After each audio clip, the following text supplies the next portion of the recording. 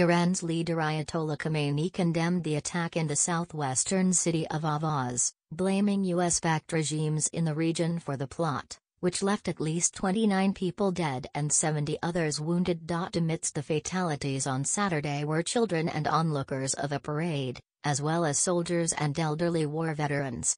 The parade was held to honor the beginning of the Iran-Iraq War. Following the bloodshed, questions have now begun as to who was responsible for carrying it out, and whether Iran would be pulled into a broader conflict with its response. Iran maintains regional terror sponsors and their U.S. leaders accountable for such attacks.